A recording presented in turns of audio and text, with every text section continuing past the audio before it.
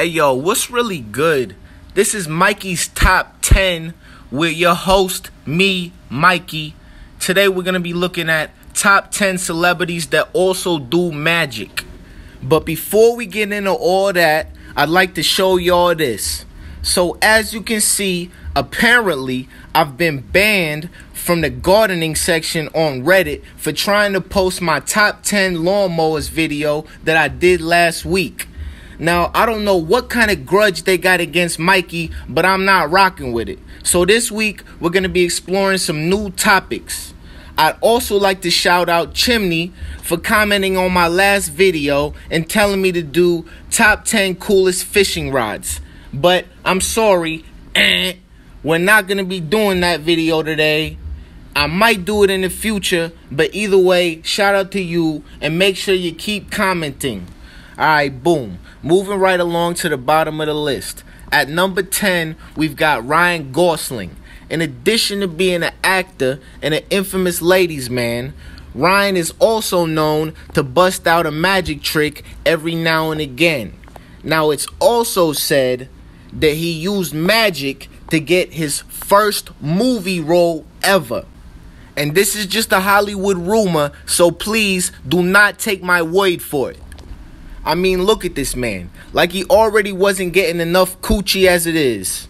Number 9, we've got Woody Allen, a devoted magic head. Almost all of his movies feature magic in one way or another. He taught himself card tricks and sleight of hand at a young age. As he said, he was interested in being a gambler, a card, and a dice hustler. So, boom, shout out to him, even though I'm pretty sure that he ended up marrying his daughter or some shit like that. So, let's move right along to number 8. We've got Daniel Radcliffe's, a.k.a. Harry Potter.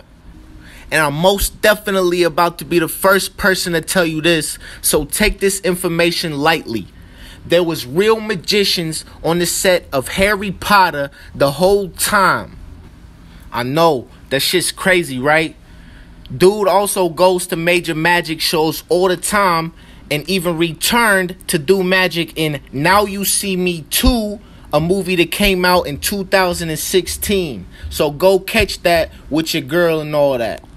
Sitting at number 7, we've got J.J. Abrams, a.k.a. the creator of Star Wars.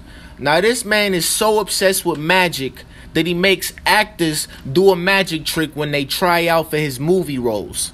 On top of that, he's producing a Broadway performance for illusionist Darren Brown. Now, I don't know when that comes out, but that's about to be live. And this is another one of them dudes who credits his success to, I quote, the mystery of magic. Number 6, from Queens, New York, we've got Adrian Brody's. Now, I'm rocking with dude already, so let's start from the top. As a kid, he did magic. He even had a name for himself. He called himself the Amazing Adrians. I'll tell you what, he's definitely the only kid I ever heard of from Queens that went to magic camp. He also played Houdini in the 2014 show chronicling Dude and all that. You feel me? So that's his role. He played it. Done data. Alright, boom. Number 5, we've got dude from Seinfeld, Jason Alexander. This man's an award-winning magician, believe it or not. He also, quote-unquote, said, I actually can get out of a straight jacket. In 2006, Hollywood's renowned Magic Castle even named him its Parlor Magician of the Year. Wow, what an honor. At number 4, we've got my man's Muhammad Ali. So interested in magics that Mo hired a personal magician to travel with him while he was touring and boxing to teach him magic tricks along the way. He ended up developing a sleight of hand that he used to win most of his boxing matches. Now, this is a fact, and you can hold that on me, Mikey. Anyway, number 3, we've got Arsenio Halls from Cleveland. He used to take the bus downtown to the magic shop as a young boy. He started working at that same magic shop and became so good at sleight of hand that he would perform at a Kuruma house, whatever the heck that means. This led to an offer to perform in New York on CBS when he was 12. He made enough money doing magic to pay for a full ride in college. Wow, that's a lot of money. Okay, yada yada mean. Moving closer to the top of the list, we've got big number 2, Steve Martin, a very accomplished magician to say the least. Now, as a teen, he worked at the Disneyland magic shop and even said most of what he learned in magic influenced his successful stand-up career. Now, later, he developed a comedy magic act under the name The Great Fly Dini, most likely because you could always catch Steve in a fly-ass suit as pictured. Well, this led him to perform on Johnny Carson in '92, and y'all know the rest. Now, you're probably wondering why I've selected him as number 1, but let me tell you something about Neil Patrick Harris, president of the board of directors of Hollywood's Magic Castle. He won the Tannen's Magic Lewis Award in 2006.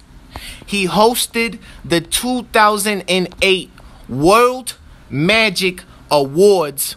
I mean, mans could probably out-magic all the other guys that I've named on this list thus far.